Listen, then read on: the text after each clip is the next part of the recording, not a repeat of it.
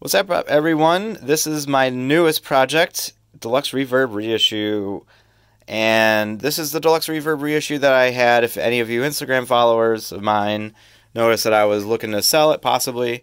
I ultimately decided to not sell it, only because I thought this amp was great, it sounded good, but there were some weird things about it that I was totally uncomfortable selling if I was uncomfortable using it, or, you know, if there were some things that I was aware about. I didn't want to sell it. I don't sell things often, and I definitely did not want to have a bad reputation because I sold something that stopped working like 3 months down the road. The tube sockets were all worn out. This was a Guitar Center used purchase, and it looks like it was gone through. The tone stack on the normal channel was changed, and it just made me uncomfortable. So ultimately I didn't sell it. But what I am going to do is rebuild it.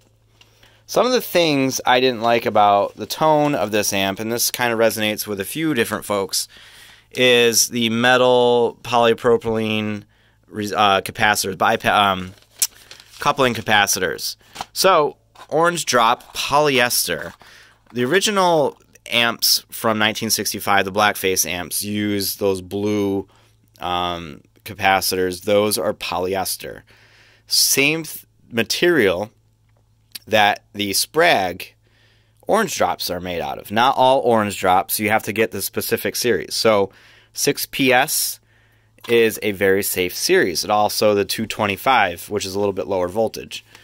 But anyway, so I thought about replacing just those coupling capacitors. I thought this amp was a little harsh to my ears, and I added it's a Weber, but a JBL D120 style speaker, and with the aluminum dome, so that was even more bright. And I've been listening a lot to Dead & Company this last fall fun run, and his tone is definitely not bright at all, even when he had the 3 Deluxes, so there's no chance that Vibroverb was at, you know, the main tone or whatever. In that series, it just, the amp sounded so good. And yeah, the sound guy could, front of house could be manipulating some of that tone, sure.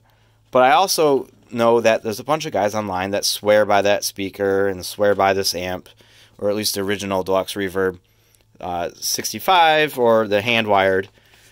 So I am really anxious to rebuild this one. If you notice, there's some influences, or if you ever seen the inside of an Alessandro rebuild, he eliminates the doghouse and puts all the capacitors inside. The way to achieve that is only by adding this one capacitor. So in the front end of the filtering, there is a reservoir of 2 capacitors together. You combine those 2 capacitors into one capacitance.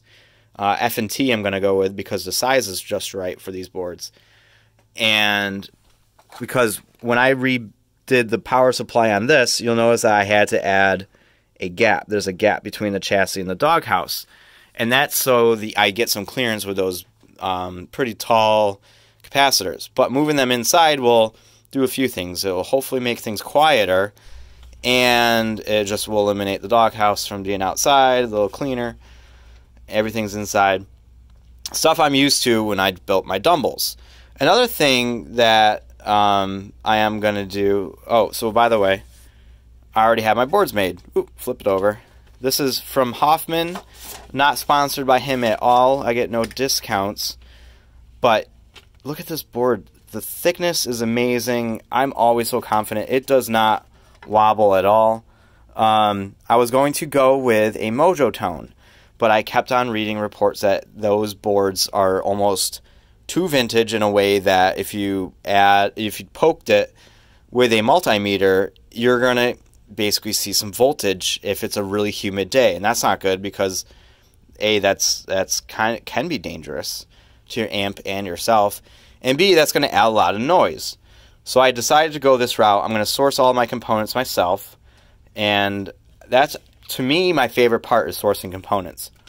I have some new old stock polyester. You're going to notice that I already did the indicator for where the outside foil is. I'm on the fence about using my new old stock bypass filter capacitors. These are Sprague, USA made. I don't think I'm going to end up using that because F&T makes this really cool capacitor for, basically it's designed for reissues, or not reissues, but, you know, Fender from back in the day, because they're 25 microfarad, 25 volts, but it's one physical capacitor that takes both of these individual capacitors and combines them into one. It's going to be super clean. You can see I started working on that layout. But here is the layout that I've actually been working on. And this was from Rob Robinette, so thank you, Rob. One thing I haven't done yet is move the doghouse over to the side, but all the preamp and all the connections is where I've been focusing. You're going to see that the capacitors are still the yellow mustard type. That will be changed out shortly. I am going to provide this layout on my GitHub, so definitely follow that, or look at my blog, thetonegeek.com, or I'll have a link in the description of this video once that GitHub repository is up. So you can download this layout yourself, manipulate it if you want, and you can also have Hoffman fabricate that exact board for you. So I would definitely recommend this. If anyone's going to get their feet wet into amp building, go for this one first. You can get a Deluxe Reverb reissue pretty cheap at Guitar Center. I think I paid like $650 for this one. And then coming up, here's a pro tip that they are going to have, or at least they did last year, financing on their used gear. So I was able to, you know, distribute this over 36 months or something silly.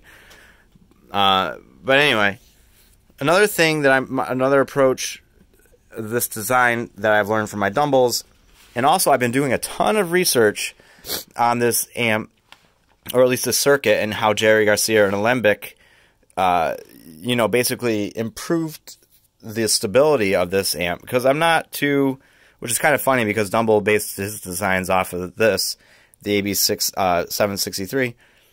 But I'm going backwards because I'm doing this one almost last, which is kind of cool because now I know the Dumble improvements, and now I can apply those Dumble improvements, but know where the key sections are for the, quote, improvements for this Fender. And one of the Alembic, Jerry Garcia, and the Dumble thing is to add really quiet load resistors here. So I'm going to do metal film. See all these dark brown?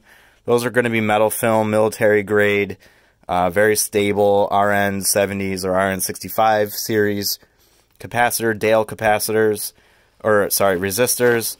Another thing I'm going to do is, you see these purple things, those are mods that I'm going to do for adding reverb to the normal channel. So normally there's no reverb on the normal channel, which is kind of funny, just a vibrato.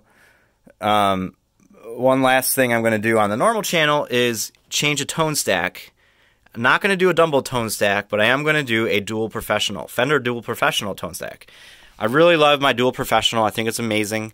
Probably one of my favorites. But I'm going to add that tone stack here, keeping the Fender thing. You're going to also notice that there's two inputs here, a high and a low. I'm going to replace that low input with a mid pot. So now I'm going to have mid pots. Cesar Diaz, Stevie Ray Vaughan's tech, or who helped modify his Vibro Verb, took these 68Ks, so used two 68Ks, and then added them to 100K. Some folks say that the high is too, bright of an input or too hot of an input, and then the low is too low of an input. That would be a good compromise between the two. So I'm not going to do that initially, but I am going to do that eventually. One other thing that I'm pretty excited about is looking at the Alembic Jerry Garcia mods, is they took the preamp out of this Blackface and then ran it to a Macintosh 2300, power amp. So basically took the preamp, eliminated the power amp section, and then ran it through a very high-powered, basically taking that circuit, making it a very clean output for the big wall of sound and everything like that. So I'm going to add that same exact preamp. What's going to do is tap into the signal of the preamp with the reverb and then ground out the power section. So this speaker that's in the Deluxe Reverb is no longer going to function if you have, and I don't have an illustration of it, if you have a basically preamp out here. And I'm going to run that preamp out into the power amp in of my steel string singers. That's going to be really cool because now I can kind of, and it's not going to be exact like a Fender Twin, but I'm going to have the power of that steel string singer, but with the front end of the Deluxe Reverb. Pretty cool. I'm going to try to keep this video short and sweet. Please follow me. I'm going to do some more constant updates for you guys.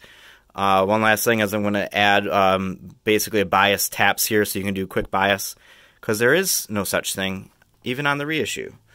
So hope all is well, and we'll catch up soon.